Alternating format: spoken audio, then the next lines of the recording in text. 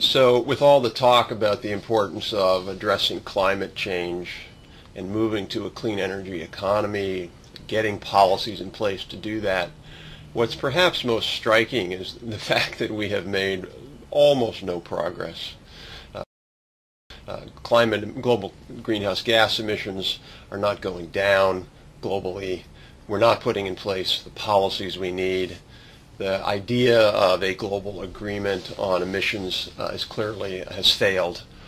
But there's a deeper problem with that, and that is that we simply have the wrong logic chain, if you will.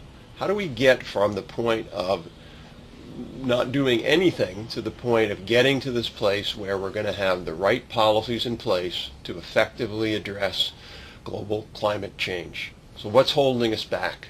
What was really holding us back is that, as I said, we have this chain of illogic. To get to the point from starting at zero to how do we fix this problem with exactly the right policies, you have to start with the chain of logic. And unfortunately, that logic breaks down at different steps along the way. So the first assumption that people have to agree with before we can even do anything is that global warming is real. Secondly, that it's man-made. And third, that it's a problem.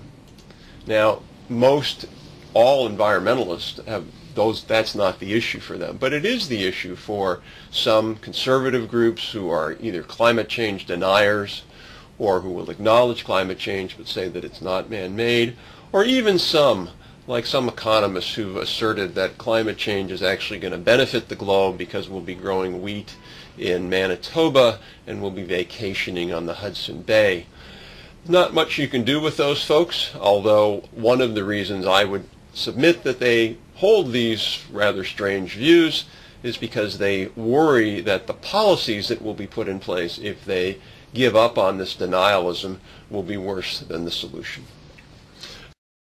The fourth thing we have to do is we have to recognize that it's not American warming, it's global warming, and that any solution we put in place has got to be a globally scalable solution.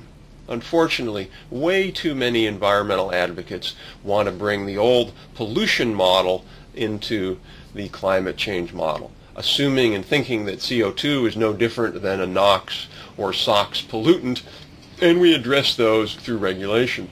There's a lot of things wrong with applying that model to climate change. One of them is that the technology is completely different. It was actually pretty simple technology to address NOx and SOx and other things. It's not at all to deal with carbon.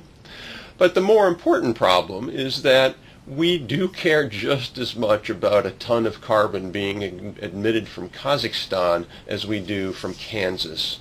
So this notion that somehow we can address the problem in America only is fallacious. Given the nature of the problem, that global warming is real, that the emissions rates are going up, and that it is a persistent pollutant, if you will, in the atmosphere, we need to have a goal that gets greenhouse gas emissions as close to zero as possible. Now, there are some who would argue, well, if we just get a little more efficient in our use, if we just drive a little bit smaller cars, that we can get there. No, we have got to get close to zero as quickly as technologically possible because of the scale of the problem. How do we get to zero? Well, greenhouse gas emissions are simply a function of a rough equation, population times per capita GDP times greenhouse gas efficiency. So if we eliminated every single person on the planet, we would get to zero. That would be one way to do it. We could have per capita GDP close to $10 a year. We wouldn't have any money to burn fuels. That would get us there.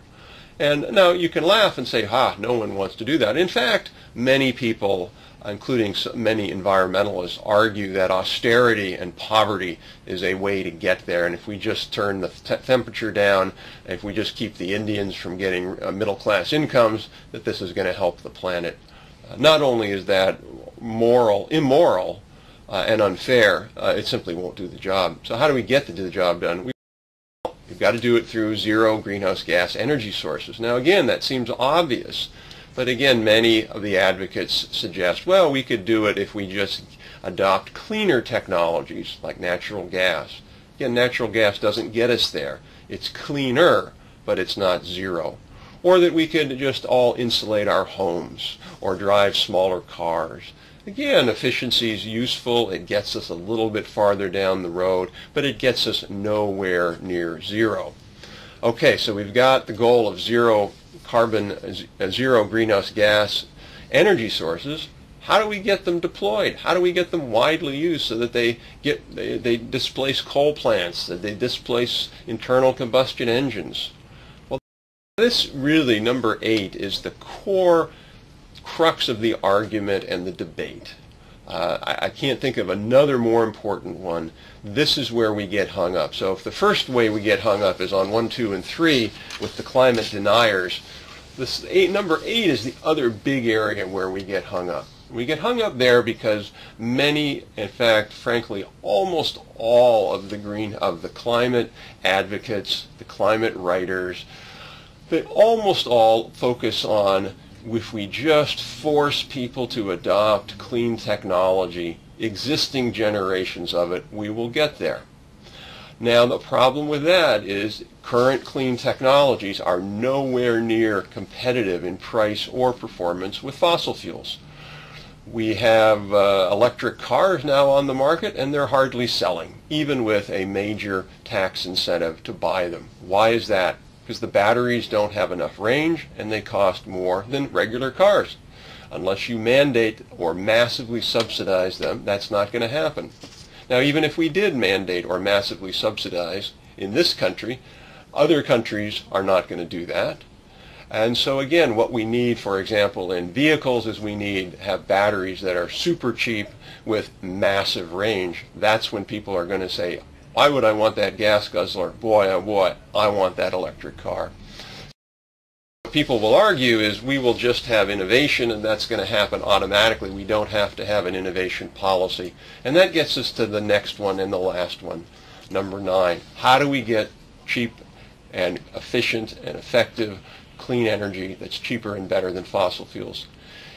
Well, the only way to do that is about supporting research, development, demonstration, and what we call smart deployment.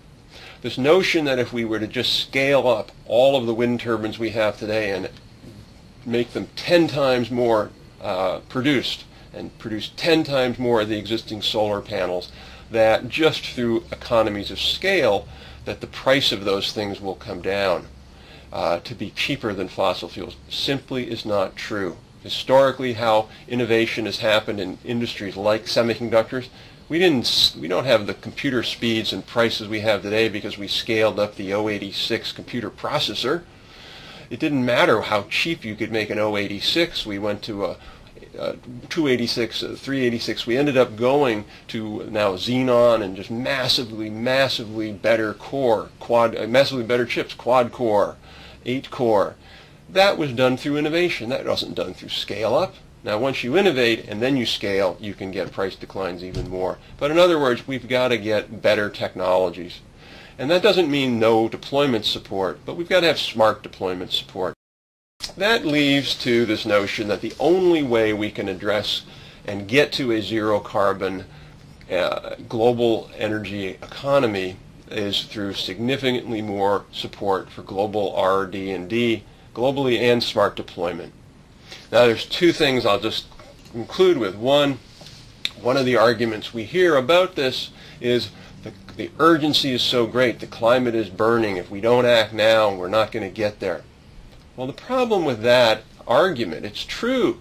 The problem with that is it's analogous to somebody with terminal cancer where there's no cure, but we say, well, instead of spending our resources trying to find the cure before they die, we're going to give them existing medicines which at best prolong their lives a few years. We need to find the cure. That's going to solve the problem, even though the problem is urgent and critical. And the second part is this view that so many of the advocates have, and they'll say, oh yeah, we think we need innovation. But what they really mean is that innovation is something on the side. We hear that, for example, from Joe Romm with the Center for American Progress. And Joe Romm, in response to our work, has said, What we need to do is deploy, deploy, deploy, R&D, deploy, deploy, deploy. We hear that with the advocates of carbon price, who would essentially, in the same frame as Joe Romm, would say price, price, price, R&D, price, price, price. Or the deploymentist who would say that we've got to just keep deploying. The fact is we have to make tough choices. We can't have it all. We've got to make choices about where we're going to put our resources. And frankly, the only way we're going to get there is with much stronger innovation policy. So I would say it's time for us to get the logic chain right.